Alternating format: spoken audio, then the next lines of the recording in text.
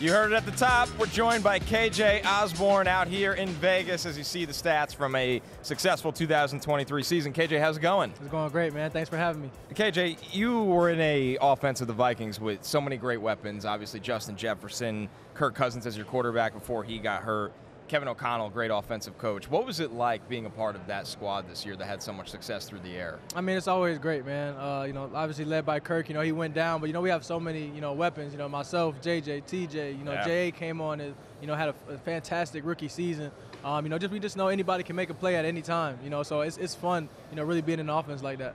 Yep. KJ, one of my favorite games from the past couple of years was when you guys came back against the Colts, right. When you were down $1 million at halftime. Right. What was the experience being a part of such a crazy game like that? Oh, man, it was crazy. It was crazy. After we found out that was the biggest comeback in NFL history, we won the division that night.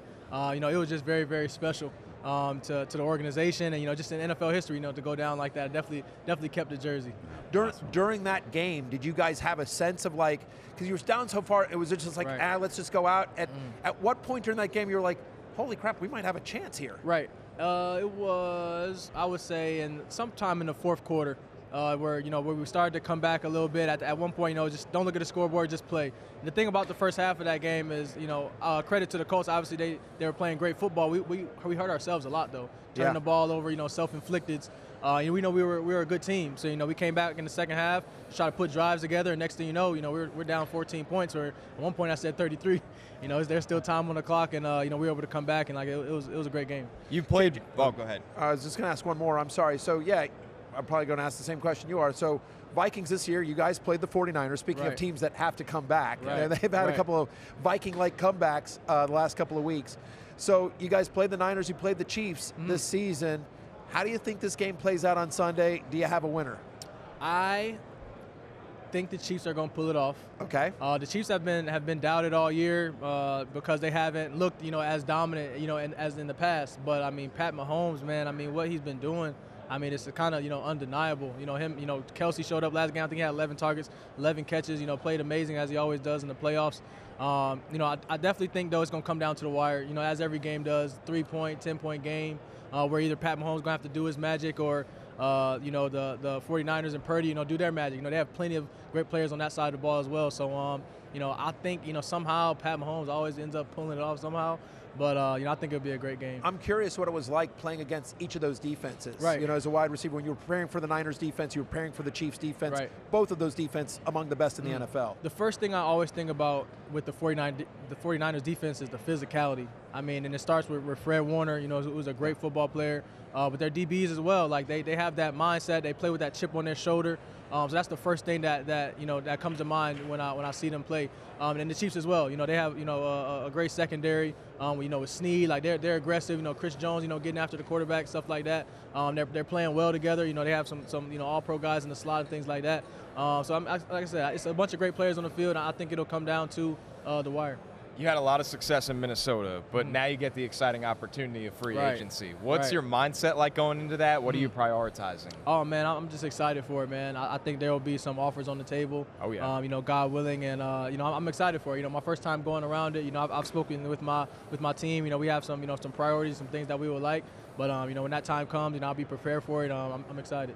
Okay. KJ, this season with Minnesota, started 4 different quarterbacks. Just wondering what the process was like, particularly after Kirk went down and, often changing quarterback week to week, just the preparation. Do you feel like you guys were scrambling? And I think you did, very well. I think particularly about the game in Atlanta where Josh Dobbs comes in and you win. What was just the process week to week with quarterback changes? It was very different, man. It was very different. It makes you, cherish the guy you got. There's 32 starters in the NFL. And every one of those guys are special. And we see that when Kirk went down, just how much an impact it had on the total organization, on the field and off the field.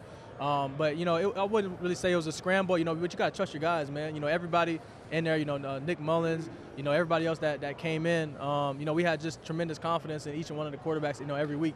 And our job as receivers was to, to try to make it easy for them, try to be as wide open as possible and, just make it easy for them, anytime we're out there. So, we trust in whoever was getting put in the game. Hey, KJ, we're a fantasy football show, and so You were a very popular waiver wire pickup. You've been on a lot of fantasy football teams, including my own, which, by the way, won our show league. I beat these a-holes, just so you know. I want to bring that up. You were on the championship squad, just so you know, live at noon on the Cock. That was my team name. So your championship ring is in the mail. But I'm just curious, how often, KJ, does fantasy football come up in your life? Do any of your friends or family play? Have you ever played? Do people hit you up? Just, I'm curious. Yeah, people definitely hit me up about it. I honestly don't have a lot of knowledge about it. I just know it's something about, obviously if you play good, you get a lot of points. So, I'll get people that I'll get people that message me, thank me when I have big games, or people that tell me I won them their leagues. My parents and my family, they don't really ask me much about it. If anything, they ask me, they're doing all their betting stuff, and I'm like, man, I don't know nothing about what y'all got going on, man. That's the right answer. Don't give anyone any betting information. I don't know anything what y'all got going on, man. So no, they kind of keep me out of that stuff.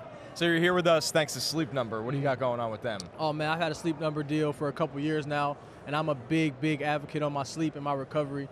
It's something that I truly, take pride in. I look at my Sleep Number score every day. I look at how long it took me to go to sleep. I look at, how I move throughout the night, because personally, I know how it affects me. And if I don't sleep, I can feel it the next day. And, you know what I'm saying? If I do sleep well, when I do wake up, I know I slept well, so, I'll have that extra boost, you know what I'm saying? So, I've encouraged it to everybody that I speak to. I'm in the off season now, so I won't be able to sleep in my bed, every night. So I'm not excited about that, but Sleep Number has been a great partnership for me, and I recommend it. Yeah, well, as someone who's been in Vegas for a week now, certainly learning about needing to prioritize sleep, fading quickly, KJ. Heading into the offseason, is there anything in particular you want to work on about your game? Anything that you're looking to change heading into next season? I mean, there will be things. The season's, the off season's still early right now, but there will be a time, coming up here pretty soon where I'll go back and watch all my tape. And be able to really break down what are the things I want to get better at, what are the strengths that I have that I want to improve on. So there'll definitely be a time for that. KJ Osborn, thanks for joining us, man, and good luck with free agency this year. All right, thank you, KJ.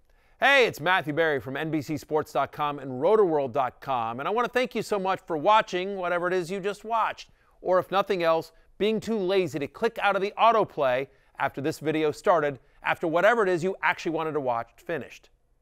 But now that you're here, I'd like to take a moment here to ask you respectfully now, okay? I'm asking you respectfully to subscribe to the NFL on NBC YouTube channel.